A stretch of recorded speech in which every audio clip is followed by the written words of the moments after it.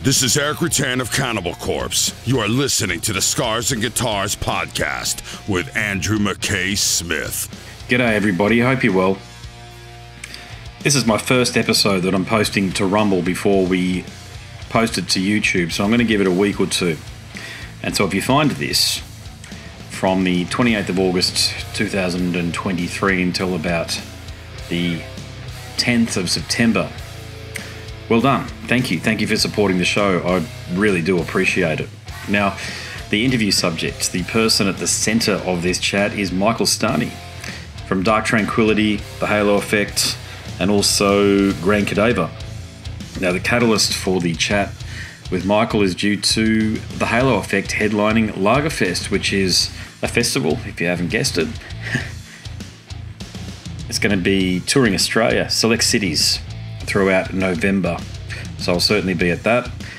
Now in this chat here, of course, we talk a little bit about the festival, but it's just great to get the lowdown from a Gothenburg original. That is exactly what Mikael is. So we talk about the relationship in the early days with the members of In Flames, Hammerfall, how he got Dark Tranquillity. Well, we talk about Dark Tranquillity's recent, wouldn't call them travails, but they've had some band member changes, so we discuss that. And I pose a question: does Mikael feel as though the Gothenburg scene of the early 1990s, is it as important to the evolution of extreme metal as the Floridian scene? Because I certainly think it is, but I ask Mikael, so stick around and hear how he answers. Now, if you've tuned in via the podcast apps, you're going to hear a tune. And also, you people on Rumble, actually, the YouTube edition won't get this, but Rumble and the podcast apps, you will hear a Grand Cadaver song, A Crawling Feast of Decay, my favourite track of the year, released thus far, or one of them at the very least anyway. Grand Cadaver, killer band. Goes right back to the very roots of what the Gothenburg scene was all about. That's the philosophy behind the outfit. So yeah, listen to this track here, and once it's done, we'll dive into the chat. You people on YouTube, you know the drill. I can't play music, so you'll hear the chat right now. Either way, let's go. Hey man. Mikael, how's things, mate? Hey, how are you? Great. Nice to you're early. It was a surprise. I saw the email. Wow, I'd better get on. Yeah. Well, I've been doing a few today already, so yeah. No, that's great. No, thank you for doing that. Yeah. On that note, how have the calls been going? Oh, great. It's fun. You enjoy doing this sort of thing? I do. I mean, you get to talk about the things that you love. It's not bad. Sometimes when you're doing like 17 in a day or something like that, maybe it's not as fun. But that's rare, very rare. Yeah, gotcha. Yeah, what are you've been doing this a long time, and I've been a fan of your work for a long time too, I've got to say. But you've seen the transition from print to internet to now it being more of a video-based sort of a thing by video casting and YouTube and the like. Do you think that the standard of heavy metal journalism, in inverted commas, do you think it's improved or it's about the same? Ooh. I mean, it's definitely different, right? I mean, I kind of mourn the loss of some of my favorite magazines. Here in Sweden, we had two, Sweden Rock Magazine and Close Up Magazine. They were fucking fantastic, and they have shaped, what I listen to. My favorite bands, my favorite bands I discovered through reading metal magazines, and I grew up with Metal Forces from America, Terrorizer, that kind of stuff. And I found pen pals, through magazines, and tape trading friends. So it has a very special place in my heart, But of course, this is faster, easier, more easily digestible, and it's way faster. You can get things out in a day, and information that can travel anywhere, and anyone can access this. So of course, it's great, but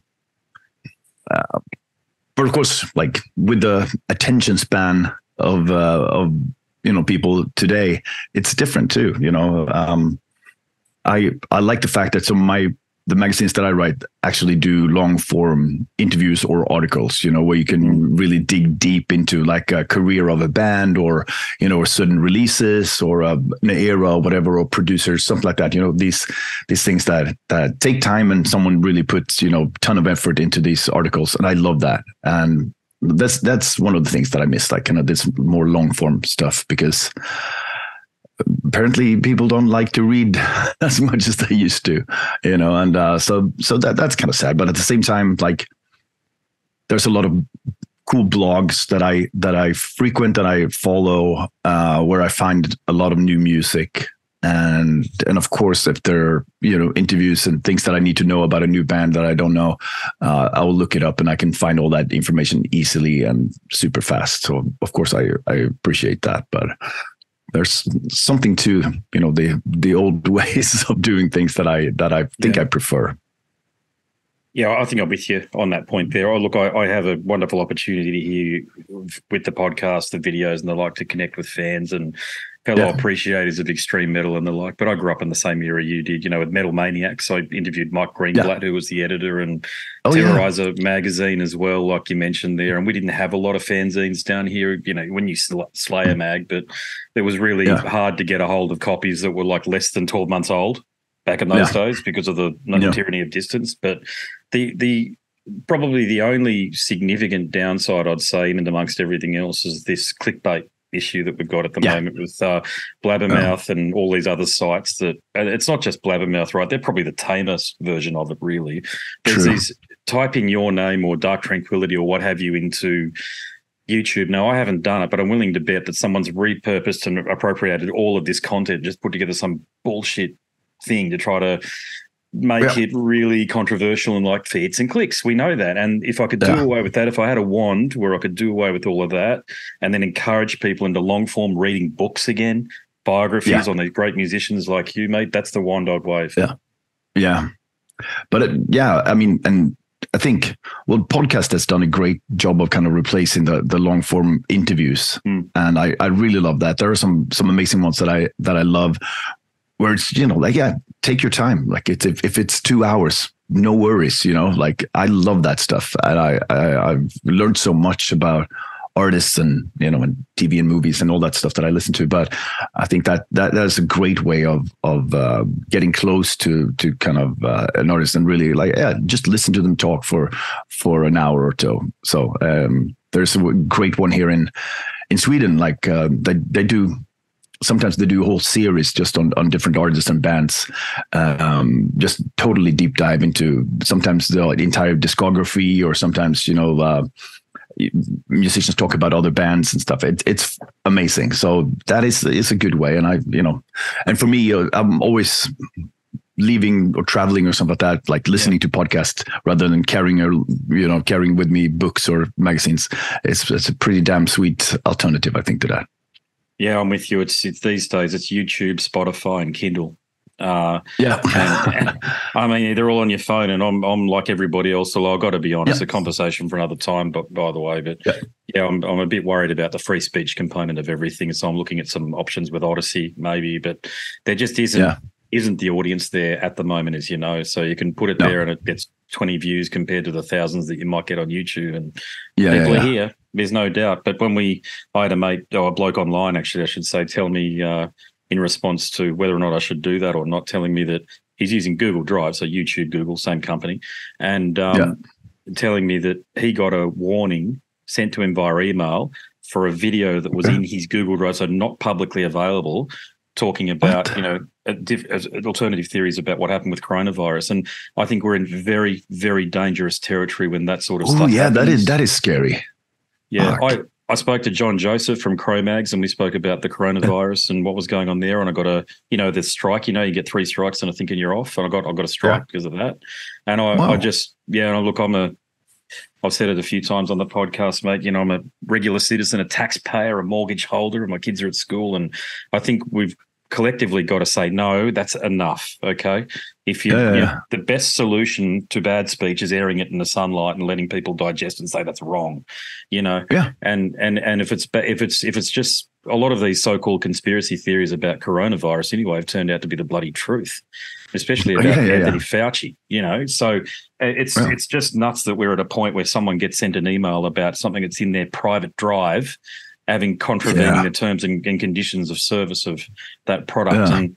And I got to be honest, mate, I am worried about that. So you might be one of my first episodes that I put on Odyssey or Rumble as a first dig, and then maybe later put it on YouTube if you don't mind. Yeah.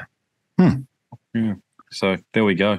But brings it up to the point that we actually we are having this conversation, which is due to Lagerfest. John texted me a couple of weeks ago about it, and he said, I think he said something like, "We'll catch up in Brisbane," you know, because he's from down south, and he said, "We'll catch up in Brisbane because I'm really both looking forward to watching you guys." And I said, "What? What do you mean? The Halo Effect of touring?" He said, "Yes, they're playing on Lagerfest." So, is this your? I don't think this is your first time in Australia. So correct me if I'm wrong if it is or it isn't. But you guys must be looking forward to this, knowing you've got quite a fan base down here. Yeah. It's the first time for this band, of course. With Dark Tranquillity, I've been toured 3 times, I think, in Australia, but it's been 7 or 8 years since the last time. So it's about time that I come back. And the other guys have been to Australia a few times with In Flames, of course. But this is the first time, doing this. So it's going to be awesome. Like I cannot wait. It's going to be a nice change from the coming winter here in up north. So I cannot wait to kind of, there's a lot of friends that I have been dying to see, and a lot of beers that I need to drink, that kind of stuff. Indeed, yeah. Big question for you. A lot of Jesper fans out there. Will he be coming down as well? I don't think so, no. For Jesper, it's like traveling is a big issue for him, and so he won't be. I don't think so. I would love to, and it would be awesome. And let's see. And I know he wants to, but he also knows that, if you have like addiction problems like he has, like being on a 25-hour flight and stuff like that, it's just not the best environment for him. But we'll see. But I really hope so. It would be fantastic. Yeah, I only spoke to him a couple of weeks ago. Actually, it was great to see him again. And he's looking good, and he seems. Oh yeah, for sure. Yeah, he seems to understand what's going on. To your point, so it was going to be a minor miracle, I think, if he was going to come down here. But I thought, God, if it was one tour, because he's only been down here a couple of times, I think, in the very early 2000s or what have you. Yeah. So is he still a part of your songwriting process, though? Oh yeah, absolutely. And that's what I love. Like he brings so much to it, and it's amazing to see. Like going to the studio when we started kind of recording for the next album. Jesper's instinct is so kind of finely tuned and so kind of instinctual that we can sit and work on something that we've been working on it for hours and hours, and then Jesper goes in and goes, "Let me take a stab at this," and then solved, and he just has this way of finding just the perfect kind of melody or the perfect rhythm or perfect riff to kind of like solve any issues we might have with a song, and it's amazing to see. And so he contributed a lot to the new songs that we've been writing. And that's great to see. Yeah, great. Yeah. So Days of the Lost, it's it's a very solid album. And I feel as though it's interesting for you guys because it was a temptation early on to label it as a supergroup, because it is in a way, but because of the album's strength, we don't have to use words like that because it's the album and therefore the band. You stand on your own 2 feet. So do you feel as though this band has the legs in some ways to become the main thing? I could totally appreciate that there's Dark Tranquillity, a killer band, and one of the formative bands in the genre too, I must add too. Congratulations on that. But the Halo Effect, the future is very bright, isn't it? Yeah. And it's, and that's the hardest part. Like I have to do both, like all the time. So it's full on. Dark Tranquillity, of course, is always my priority, and it's always going to take precedent. Like it's going to, I'll drop anything if Dark Tranquillity comes first, right? But we're going to manage to do this as well, and it's a bit of a challenge, but so far it's been okay. Some weekends are insane where I have to do 3 shows with 2 different bands, that kind of stuff. And also like coming home from a tour with one band and just, home for a week and then go out on another tour with another band, that kind of stuff. So yeah, but it's all my fault, and so far I think I can handle it. But it is cool. Like we didn't set out to do anything other than just write music together and have a great time. We've known each other since we were teenagers. So kind of doing this now with all the experience that we've have between us, makes this just like a joyous thing where we could, focus on making music that we love and having a ball doing it. And and we decided early on that if it's not fun, if we don't feel it, if we don't kind of feel this kind of like creative thing and have fun while, touring, and then we won't do it, but we're in a stage now where we're kind of dying to put out a new album and do this all over again, and it's only been a year since the first album, but we're already ready, kind of like, oh, hey, let's move on, let's do more. And it means I'm constantly busy and I'm never have any time off, but it's worth it, I think. You've got another good problem, which is that the Grand Cadaver. Okay, I got sent Deities of Death Like Sleep last week, and nice. I've Cool. got, without pissing in your pocket, I think it's the track of the year so far. Nice. I heard it and went, Thank you, man. holy shit, I'm an old Sweet Death and Gothenburg sound fan. So for somebody like me, that sound is right in the sweet spot that you've got there, bringing it right back to the very origins of, you guys, you're 19 years of age and you're 3 beers into your rehearsal sort of sound. That's the way I felt about that. So, yeah, can you talk about what's going on there? Yeah, and I mean that's exactly what we set out to do. Like Alex, who writes most of the material or everything, basically he's a neighbor of mine. He lives 3 houses away, and we started hanging out and going to the same shows a couple of years back, and we became friends. And during the pandemic, he asked me like, hey, and he's constantly writing, he's doing all kinds of projects, and he was like, I have this idea about a old school death metal band, and he grew up in Stockholm, and one of his teachers used to be like the old guitar player from Tiamat. So when he was like 14 or something like that, his teacher said like, oh, you guys are into metal, right? And he gave Alex a couple of records, and it was Tiamat and Dismember or something like that. And off he went, and that became like his entire world. And then he moved to Gothenburg and started hanging out. And then he said like, let's do it. And then we have Stefan, who used to be in Tiamat back in the day, and Daniel, who used to play with Catatonia. So it's just like, this made sense. And we said like, let's have fun. Let's write something super fast. And that's what Alex does. He writes songs in a minute. It's insane. And then I'm given like a week to write all the lyrics, and then we record in 6 days or something like that. So coming from like the Halo Effect that takes 6 to 8 months to record an album, and DT, who takes a year or more, to 6 days of just like recording it. And it means like it really is going back to the roots of what you truly loved about this genre, like this is what I grew up with. I went to see Nihilist, when they played here in, was it 88 or something like that. So this is so close to our hearts, and it's so much fun to just write basically insane lyrics about nothing, and have a blast, and so we don't get to see each other that often because everybody lives in different places. It's only me and Alex and Christian who are here, but we're going to do some shows. We have some shows in November coming up, but October, and so the album comes out on Friday, in 2 days from now, and it's amazing. Like, it's so much passion that goes into this project that it's insane. So, but it doesn't take up that much time, but it takes a lot of, I don't know, like a lot of planning and a lot of kind of energy, but in a good way, Yeah, I can hear it. Don't worry, it comes right across. Yeah. And look, here's a point I wanted to raise. So I love talking to you guys who were in the scene back in the day, and you've been doing it for decades, and I've long felt that the Swedish scene, so the Gothenburg scene of the early 90s in particular, it's as important to the evolution of extreme metal as the Floridian scene was. Okay. Is that a comment you agree with?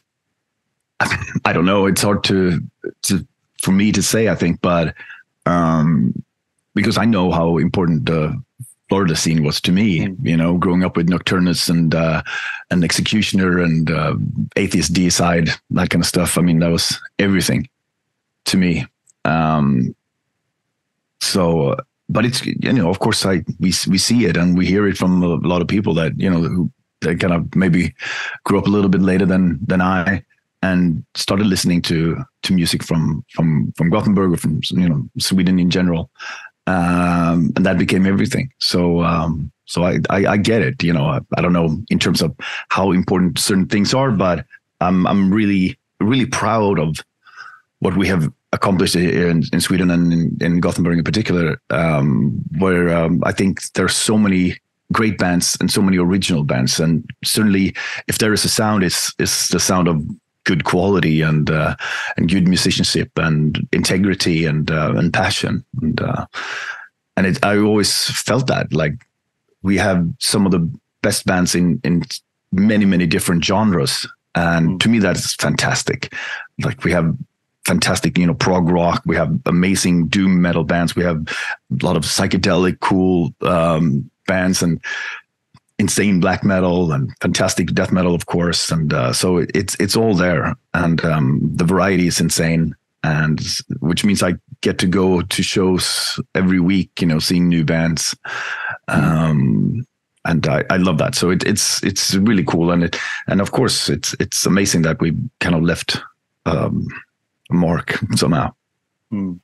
Is Gothenburg, I'm none the wiser, by the way, it's the first time I've asked this question, interestingly enough, but is Gothenburg similar to Melbourne, that it's a bit of an arty sort of a town, is it? City?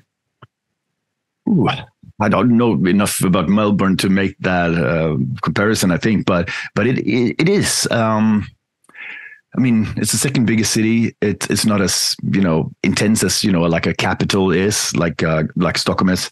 And it's very much encouraged to be a musician or an artist. There are a lot of venues. You can get, a lot of help when you're an upstarting band. You can, opportunities to find a rehearsal room, rent equipment, that kind of stuff. So yeah, I would say so. Like, when in the early 90s, there was like this music contest in town that went every weekend, where all bands kind of played and, did 3 songs each. And it was the biggest thing. Everybody went. There were thousands of people every night. And all the kind of young bands could actually perform on a proper stage in front of a proper crowd. And that really sparked the imagination, like when we were kids, like, oh, holy shit, we want to be part of that. And then we were eventually, and that kind of inspired us to go bigger and to kind of continue. So stuff like that has always been going on. So I think, there's everybody's a musician here. It's insane. Everybody I know. Yeah, Sydney and Stockholm. I haven't been to Stockholm, by the way, but I imagine that the vibe would be similar. Just chaotic, global cities with tons of different people from all walks of life from all across the globe. Exactly. Melbourne's a bit like that too, but it still feels like, and they don't like me saying this, but it still feels like it's got that country town, Australian city vibe about it, whereas Sydney's lost it decades ago. Yeah. But it's the same. And I think that goes for a lot of, capital cities contra, the second biggest city, something like that. This is, people are from Gothenburg here, whereas in Stockholm, everybody's from somewhere else. Precisely. That's exactly how it is in Sydney. Don't worry. Yep. Gotcha. I'm going to cast your mind, or keep this track going, if that's okay. Now, look, I've read some interviews with you, but I haven't heard you being asked this question recently. Okay, so I'm going to cast you to cast your mind back. What is it, 30 years ago now? But how come you left In Flames after the Lunar Strain? I didn't leave because I never really joined. It's 90, right after we recorded Skydancer, first Dark Tranquillity album. Anders, who sings with In Flames now, he left Dark Tranquillity, so I started singing and I stopped playing guitar, and we got Fredrik Johansson to play guitar. And during this time, I started talking to Jesper, and he was in another band called Ceremonial Oath, and he wasn't really happy. He wanted to do something else. So he said, like, I'm going to start another band with some friends. And if you like to sing on the demo, it would be great. I just want to have a demo so that we can send it out and maybe get a deal, you know. So we did, and recorded like a 3-song demo. And it was fun. And for me, it was just more practice and more experience, you know, like we were rehearsing like crazy with Dark Tranquillity, writing in the gallery at the time. And Jesper was like, hey, come over, and then we'll rehearse and spend time in the rehearsal studio, and then actually record a demo in Studio Fredman. And that was the first time I was there. And then that demo immediately got picked up. So this label from down south, Malmö, they wanted to do an album. And Jesper asked me to be part of that. And I said, like, I don't know, like, I don't want my first album as a singer to be anything other than Dark Tranquillity, because that feels weird. Mm. But he bought me some beers, and I was convinced. And then I said, okay, fuck it, let's do it. And then we recorded Luna Strain, and that was it, really. Like, and then we immediately after that we started recording the gallery, and so and we did. Was it 2 shows, one in Berlin and one in Stockholm, and that was it, like with that lineup. And then Jesper moved on, and he got 2 other singers to sing on those EPs that he did later on, and then Anders joined like 2 years or 3 years later. So I was never really part of that, so I never left. Really, that clears that up. Yeah. But it's a common misconception. Like, it's always like, oh, did you and Anders kind of meet on a bridge, you know, within the headlights, and then you kind of the band switch singers, you know, like in a movie. But no, that didn't happen. Yeah, that's true. Yeah. So yeah, what about with Hammerfall? What happened there? Well, funny you should mention it, because that rock contest that I spoke of, that was part of the reason why Hammerfall formed. So Oscar wanted to form a heavy metal band so that we can play at this contest, because it's fun. It was a cool thing. As I said, like you get to be in front of a big crowd and play like a professional PA and all that stuff. And so we started, and we entered that contest, and we did 3 songs. You do 2 songs and 1 cover. That was kind of like the rules of the contest. And then that was it, and it was fun. And then the year after we did the same thing, but then they liked us enough so that we got to the semifinals of this contest. And this was 96.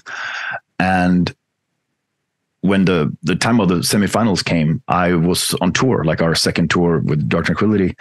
And so they needed another singer. And Oscar said, like, oh, I'm going to talk to Joachim. Like, he can probably do it. He just came back from America to, like, music high school that he went to.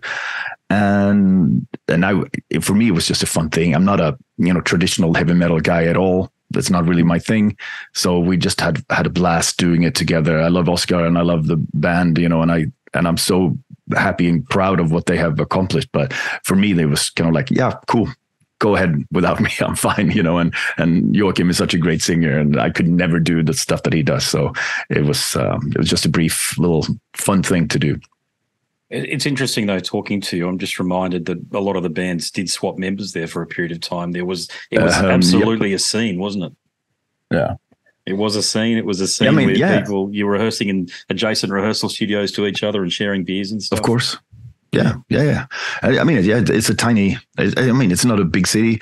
And especially in the early 90s, nobody kind of knew about, extreme metal. So it was only us. Like, there was this bus line, that took us from where I grew up into town, and it's like a 40-minute bus ride. And along this bus ride, like, I got on first, and then Thomas Lindberg from At the Gates came on. Then Niklas and Anders Fridén came on the next stop. And then we had the Bjöller twins came on the next. And then Anders Ivers from Tiamat and Ceremonial Oath and Dark Tranquillity and Peter Ivers as well. Like, those were all on the same bus line. And that's how we met and how we started to hang out. And then there was this one small venue in town where we all went to see kind of extreme music, whether it was punk or synth or hardcore, but mostly metal. And that was the dream, to kind of play there eventually. And we did in 91 or something like that, or 90 the first time. And so that's where the kind of the scene grew. And there was one record store called Dolores Records, where they had metal where you can actually get, from Carcass or Morbid Angel and stuff like that. And that's where everybody went. So that's how the scene got started. And of course, that meant also like everybody started bands, but not everybody was compatible with everybody. So there was a lot of swapping in between members. Maybe not so much for Dark Tranquillity until later, but yeah, that definitely happened. I mean, there was not enough musicians. Did you feel an overwhelming sense of camaraderie, or was it a bit like a platoon where you could still have some bitching involved? No, it was all good friends first and foremost. I mean, that's how it started. Like, just hanging out at each other's houses, listening to music, swapping records and fanzines, and trading tapes and that kind of stuff. So that's how it started first, and then we started playing music, and then of course it was all about kind of sharing experiences and helping each other out, and sharing rehearsal rooms and equipment, that kind of stuff. So there was never any there was no competition between bands at all. And it still isn't, regardless of genre or, but now there are millions of bands, of course, from the city, but it's always been like a really cool atmosphere. We still hang out with all the musicians here in town on weekends and shows and stuff. So it's still a really cool vibe, and I love it. Yeah, great. I'm just talking to you, I'm just musing on this. It might be a Swedish characteristic there, being very egalitarian, okay, rather than the tall poppy syndrome will bring each other down to a similar level. There's that element of encouragement, and it just happened at the right time, just as the match was struck, and there's a lot of oxygen in the room, and it allowed the genre Swedeath and the Gothenburg scene to just explode. And was it a surprise? Yeah. Was it a surprise to you guys though that you were getting letters from people in Australia and that sort of thing? Yeah, really. I mean, of course, we were the ones writing letters first, as fans. I was tape trading and writing letters to all kinds of bands and ordering demos and stuff in the late 80s. And so then when we we dreamed of having something out, like having a demo or and I think our first 7-inch was the one that kind of got some attention out there, and it was fantastic to get orders for our 7-inch from South America or from Australia, for from America, and from south of France or something like that. It was insane, and it was so cool, and it was, of course, we couldn't have dreamed of it, but it was still a feeling like, okay, we there are others like us out there, that kind of thing. And that was really, really cool. But it was only around 95, 96, I think, when we realized that people were really kind of into this sound that we had. And, Just Erase came out, and Slaughter of the Soul came out in the same year, in 95, together with The Gallery. So that became when it was first coined, when people started talking about it. And I still remember we were on tour in Germany, our second ever tour, I think it was, and I was sitting in the bathroom, and on the floor was this flyer for some new German band, and it said playing traditional or or true Gothenburg death metal. It's what the fuck is that? I had no idea. I never heard it before. No one had mentioned it, and I was like, what? There's bands claiming to play Gothenburg death metal band from Germany. So and then I realized that this is something, it was cool. But I think it started over here with Entombed. I think it's probably fair, and then sort of it came along behind them, and it was just I distinctly remember Wolverine Blues back in the day, and thinking it was thinking it was a British band. That's right, and then it was Swedish, and thinking there's something going on over there, because that sounded like nothing else at the time, did it? Yeah. No. I mean, I was blown away, and I remember, Nihilist, of course, and then when the first Entombed demo came, fuck, it was insane. I was fortunate that Thomas Lindberg is 2 years older than I, so we had some friends from Stockholm that came down, so I got to meet all these guys, the Tiamat guys and stuff like that, when I was just 15 or something like that, and it was really influential, just hanging out with people who were just a little bit older, but had some experience and actually had recorded demos, and done stuff. And of course, Thomas had Grotesque before At the Gates was formed, and I was a huge fan of that. And I always went to the rehearsal room and hung out. So that became kind of a thing for me, like, hey, this is possible. This can be actually be done, you know, and that had a huge effect on me. And then seeing how, Entombed kind of took the roof off of every venue they played, and like it became a phenomenon in itself, and it was amazing to see. Yeah, gotcha. Have I got time for a couple more questions, or have you got a head? Let's see. Another one on now? No, actually, it's fine. Cool. I'll just ask a couple more then. Yeah. Sure. Again, I get someone like you, mate, and I just go, these are the questions that I've had in the back of my mind for decades. Right? Okay. I'm glad to answer, man. Yeah. Look, I never felt that there was a rivalry or any competition between you guys and Emperor and the black metal elite, if you want to call them that. But did you ever feel that way? No. I mean, sure, there were people who called us life metal, and we're not into, you know, if you're going to play death metal, it should be evil and should be this and that. But we try to kind of go against all that. And as much as I love some of the music, that kind of the philosophy and that kind of extremism never appealed to me at all. Yeah.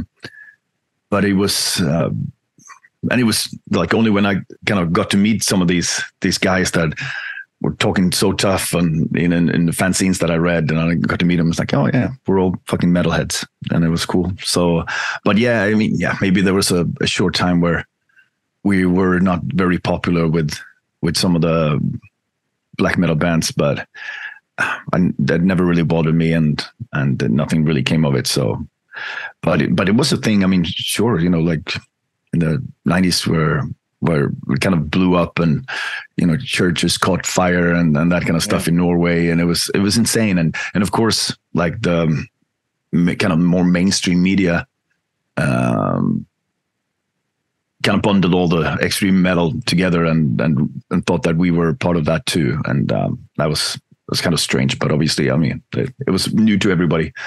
I'm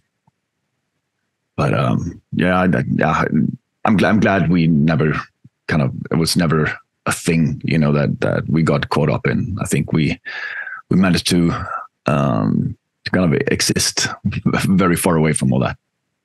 Yeah. Even back then, I felt far-flung Australia with listing, and I remember there was a metal store down in Sydney called the Hammer House. Warhead Records and stuff was there, and the lady down there was telling me about what was going on over there, and it just sounded like these guys were lonely and being like they were bullied or something, and so they resorted to these really, really, in hindsight, despicable acts. Let's face it, and the way that elements of the media even glorified it. And I've watched the Lords of Chaos film, which I think a lot of people don't like it, but I think that's a very good summary in my understanding of what happens without going into the intimate details. Okay. Yeah. You know, and summarize, and they're just like a little elite club who these young men who just weren't bothered trying to fit in with the rest of society, and the music was sort of almost became secondary to that.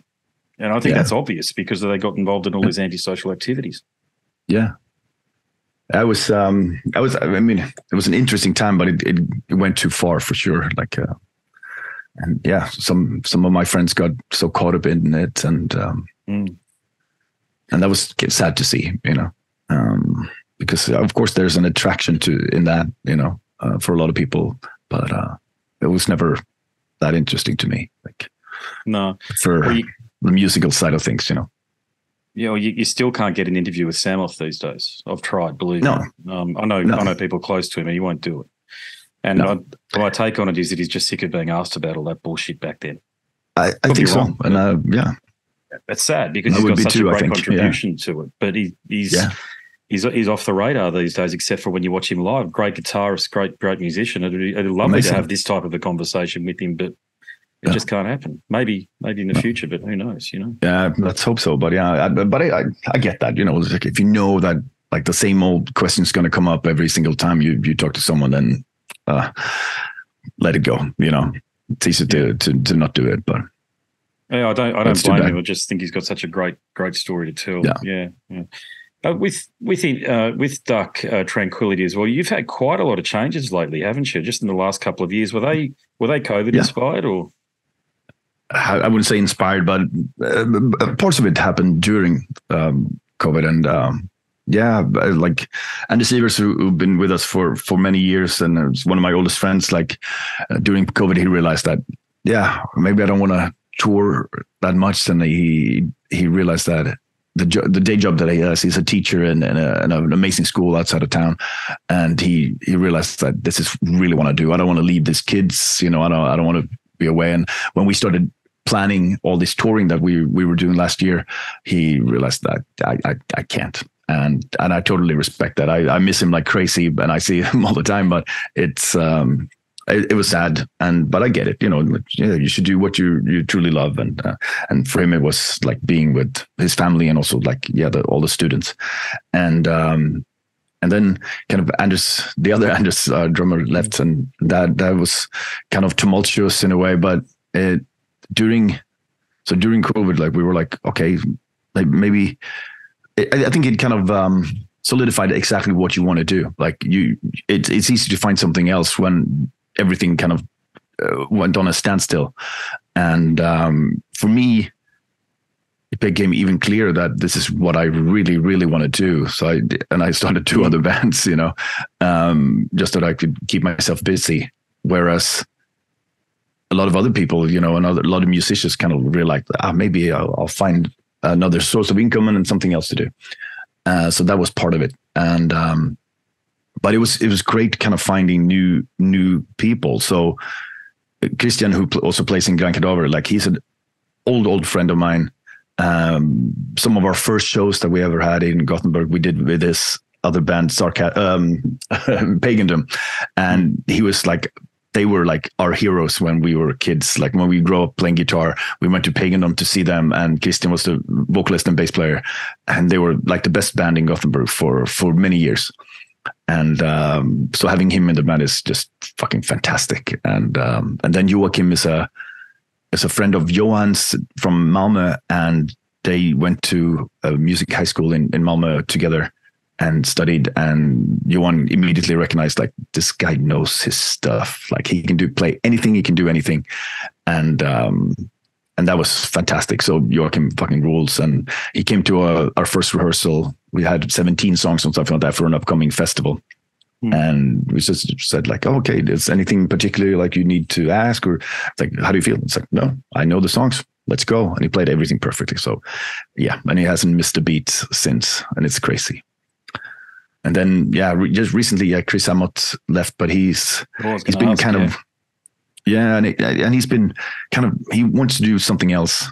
And I think like he wants to kind of do his own thing, whereas Dark Tranquillity is very much a band where we all work together, but it's especially Martin Brännström and now Johan and I. So it's kind of hard for anyone to kind of come into that group where we have been writing like this for such a long time. And I think he just wants to do his own thing, like the way that he wants to. And so it just came to a point where he said like, yeah, I need to focus on other things. And so it's really sad because he's such an amazing guitar player and an awesome guy. But I want him to be happy. I want him to write the best possible music. It's just not Dark Tranquillity stuff, something else.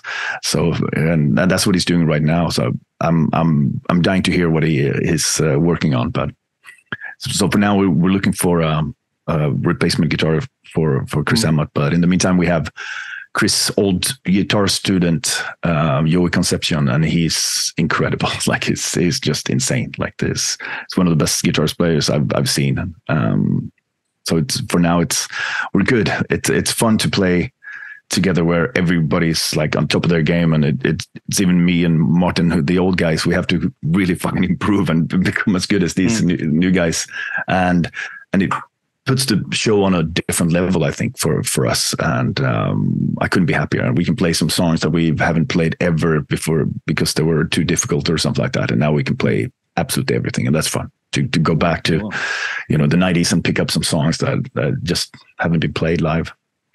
Unreal. So it's awesome. It's good times. I'm really happy, but yeah, it's been tumultuous and a bit difficult, but yeah, definitely a challenge. Hey, mate, this is my final question for you. And look, you're a sharp guy. You tour a lot. you're in 3 bands, as we've mentioned, and you've. But I don't remember there ever being any commentary in social media or blabbermouth or even in magazines beforehand about you getting into a spot of bother or what have you. How have you avoided the pitfalls of alcohol through that period? Well, I drink a lot. I love drinking. I really do. But you know what I mean, though. Like, I can tell it hasn't affected you. No, but I don't. I don't really have that addictive thing. You know, that makes me don't want to stop. Or I can always stop drinking, and it's fine. You know.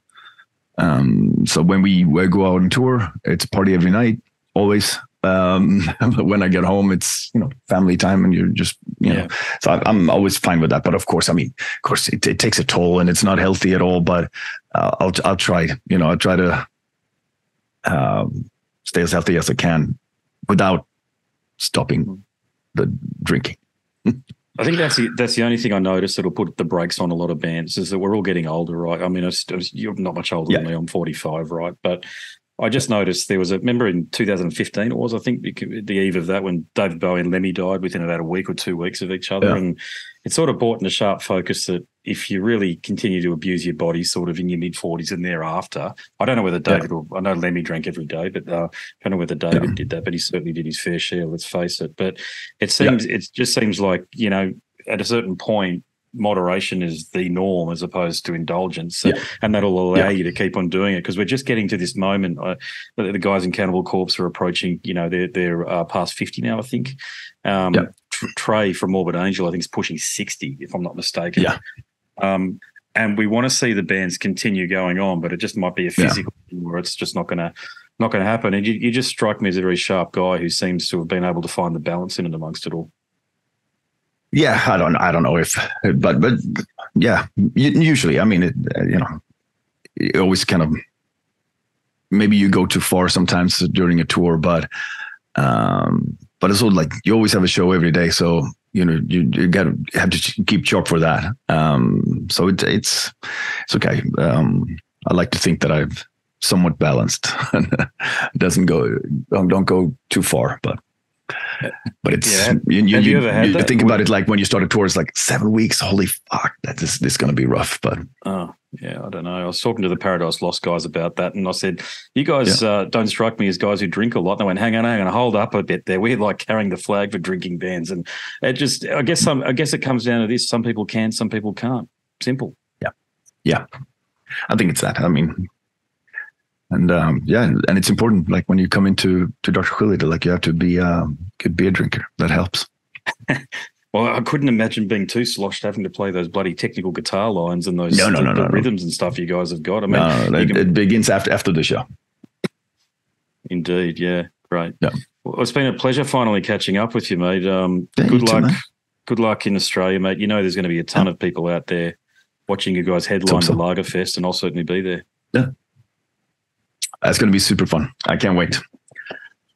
I'm just going to travel all the way to the other side of the world and go to South America and Mexico and America and before, but yeah. Oh, well, you know, save some beer drinking for you then, mate. Good. Look forward to it. Absolutely, mate. No worries. Well, thanks very much for the chat. Really appreciate it. Take it easy, man. Thanks, brother. Catch you. Well, there you have it. A conversation with Mikael Stanne from the outfits Dark Tranquillity, The Halo Effect, and also Grand Cadaver. Very, very interesting stuff indeed. I love talking to these guys that have been there since the very beginning. So much wisdom and knowledge to share. Okay, if you like that chat, thank you to all you Rumble people for tuning in. I do really appreciate that, because the future of the show, I think, is off platform. I'm going to be migrating the show over time away from YouTube and onto the less visited sites, but I have very good reasons for doing that. You've heard me talk in other episodes about the issues that certainly the show, I don't really have it too much here. Censorship and cancel culture, but it looms, there's no doubt, and I want to be able to have different conversations without the threat of an episode being pulled, such as the one with John Joseph, ex-Cro-Mags. Talked about the origins of coronavirus and all the bullshit with Anthony Fauci and the gain of function research and the big cover-up there by mainstream media and big tech. It's ridiculous. Facts are facts. But apparently, if you talk facts on YouTube, well, you get removed. Thank God for Spotify on that front, but nothing like video is there. And I know Spotify has video, but it's not a community thing, is it, like YouTube is, or hopefully Rumble will become. Okay, so there are many more chats over at scarsandguitars.com if you're interested. And whilst you're there, check out my book. Click the link in the banner and you'll be taken to a marketplace of your choice. Do the rest, download a sample, etc. More information to share with you about the book in the moment, but before we get to that, I'll bid you a fond farewell. My name is Andrew Mackay-Smith and I'm the host of the Scars and Guitars podcast. Until next time, it's a goodbye for now. This is Eric Rattan of Cannibal Corpse. You are listening to the Scars and Guitars podcast with Andrew Mackay-Smith. I've been the host of the Scars and Guitars podcast since 2017. The first musician I interviewed for the show was David Vincent from Morbid Angel, and things have just snowballed from there. In all, I've posted almost 650 podcast episodes featuring conversations with many of the leading lights of rock, heavy metal, and beyond. It just got to a point where I thought, I need to write a book about all this, so that's exactly what I did.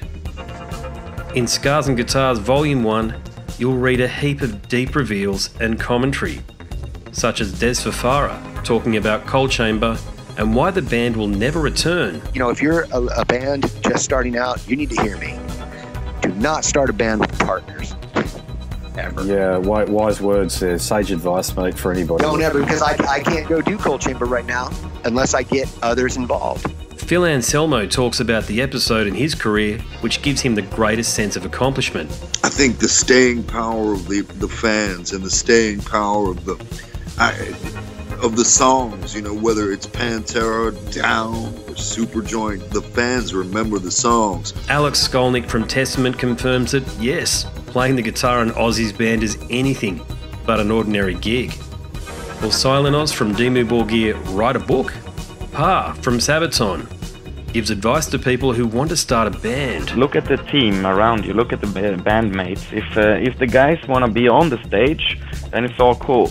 If the guys want to be backstage, then it's not going to be cool. Current and former members of Cradle of Filth discuss the band's seminal 90s material. Read about the reaction to George Lynch and Mark from Suicide Silence's comments when they throw shade at then President Donald Trump. We have this idiotic monster, you know, this egotistical, self-aggrandizing, complete piece of shit in there. I just can't understand how we've gotten to this place. And yeah, we kicked a hornet's nest with Sepultura.